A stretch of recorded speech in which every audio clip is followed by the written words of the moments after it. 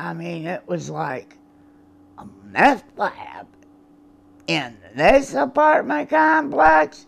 No way. Stan Jonas, an Army veteran living at the Archer Woods apartments, has never seen anything like this before. There were police cars and vans and setups cleaning this stuff up, guys in masks. It all began yesterday morning after a routine traffic stop. A canine officer noticed a strong odor coming from a vehicle with a cracked windshield. And the dog alerted to the presence of narcotics within the vehicle.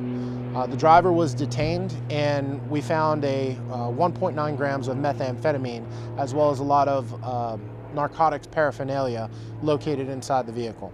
Detectives arrested 37-year-old Lewis Hendricks and found an active meth lab at Hendricks's house on Northeast Waldo Road, along with children in his home. A 2-year-old, a 4-year-old, and a toddler, as well as a 15-year-old that was inside the house.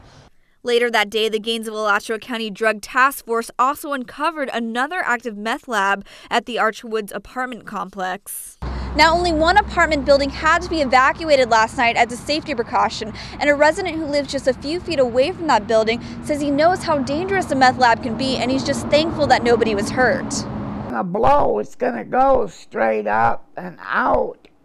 You don't know how big it really is, but I know they were in there all night up to 2 o'clock cleaning this stuff up.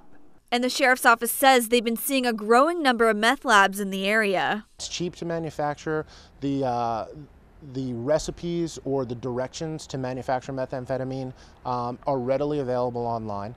And the high that people get from it is described to be very intense, as opposed to other street drugs like marijuana, so to speak. Reporting in Gainesville, Alicia Tarancon, GTN News.